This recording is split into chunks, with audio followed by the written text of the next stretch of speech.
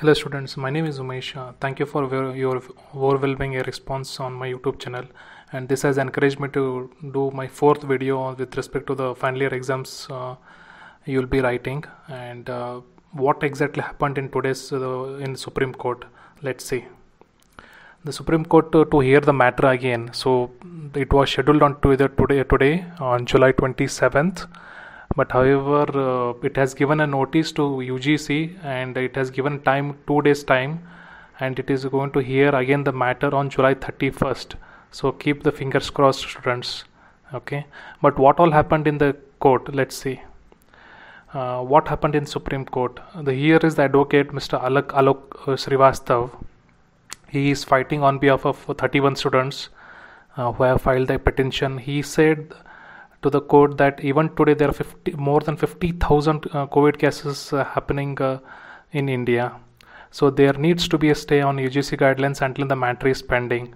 So with not only this gentleman has filed a petition, and there is one more advocate by name Mr. Abhishek Manu Singhvi. He is fighting against. He is representing the law students. And what he says is, we are challenging July 7th notification for UGC, which mandates final year exams in universities by September 30th. This is unrealistic and unremarkable amid COVID-19. UGC earlier wanted to take a look at COVID and change the guidelines. So that is the reason the Supreme Court has given 2 days time to respond to these petitions. Let's see what UGC is going to respond with respect to the timeline frame given by the Supreme Court. Now, Supreme Court has issued a notice to UGC to seek response on a batch of pleas challenging its guidelines, making completion of final year university exams mandatory by September 30th. So we'll see what exactly will the Supreme Court is going to respond once the UGC comes up with the challenges given by the petitioners, like the students as well as the law students. Okay. So here is Mr. Varun Sardesai. He is the USENA secretary from the Maharashtra. He also tweeted saying that Supreme Court will have a next hearing on Friday regarding a public interest litigation, that is PIL, filed by USENA against UGC guidelines.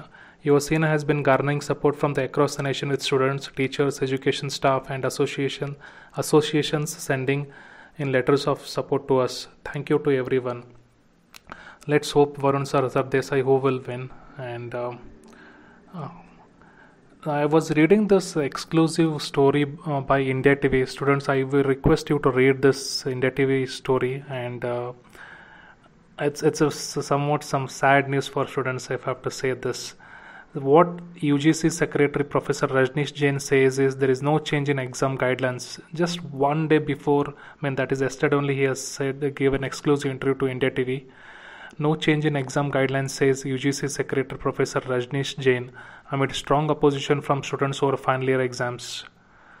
And he went on to say, universities have been asked to conduct final year examinations by September end, and they are free to hold exams via any mode prescribed by the UGC. It is up to them to select the mode of examinations. The mode of examination is online or pen and paper, but however most of the universities in India, including our VTU, has gone ahead with the pen and paper mode, because there are challenges in conducting online exams, which I have explained it in my previous videos. You can watch that. And he says safety and security of students is definitely of prime importance to us. So let's see, we have to wait and watch. And what India TV says is, clearly UGC is in no mood to budge, at least not now. More developments will emerge on July 31st, 2020, Friday, when Supreme Court will resume the hearing again. So there is one more query by our student Nilofer Nadaf, commented on my YouTube channel. She says, sir, how will be the bus arrangements made to maintain social distance while appearing for exams on August 24th? Nilofer, I don't know how far you stay from your college. One, if you can afford for carpooling, because the reason why I'm saying carpooling is, this is how professors visited college when there was a lockdown and there was restrictions between inter-district traveling. Imagine in one car there are three people are allowed. So if you can carpool, If you are having financially sound, if you don't have, you are not financially sound means, then I would request to avail hostel facility, which will be given free of cost for 3 days. So it's just a matter of 3 days. You go to exam hall, write, and then come back to your room. So you'll be all on your own. Imagine there'll be no junior, so there'll be enough space in the hostel rooms. Just ask your hostelates how many hostel students are there. Only the final year students I'm asking. I'm sure there'll be a lot of space to accommodate more people. Okay. Or else there is no other option, is to have your own transportation if you can afford, because I don't know how much distance you stay from your residence to the college, and the cost involved in terms of transportation, the fuel.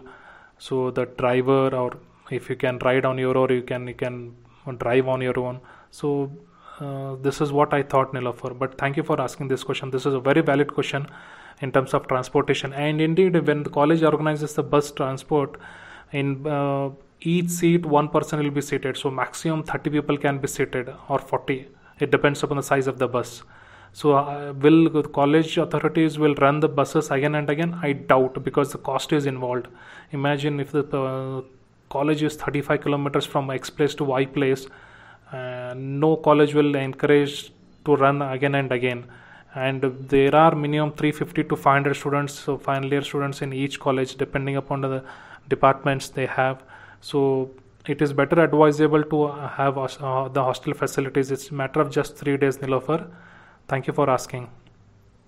Okay, students, let's wait and watch what Supreme Court says on July 31st verdict, and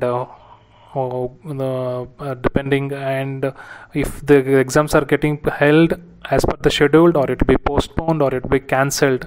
Again, I spoke to experts. They said yes, as expected. The no comments, as it is a matter of sub judice. However, they asked me to remind you to students' job is to concentrate on preparing exams, because it is a matter of court. You know how court functions in India. There is a lot of pressure on UGC. There is a lot of pressure from students' point of view. So who knows? Let's keep our fingers crossed and see who wins the race from this litigation. Okay. Finally, thank you, students, for your overwhelming response, and I'm happy many students are subscribing my YouTube channel. If you have not subscribed, please do subscribe and encourage me so that I can respond to your queries within 24 hours. Happy reading. All the best. Thank you. Thank you. Thank you.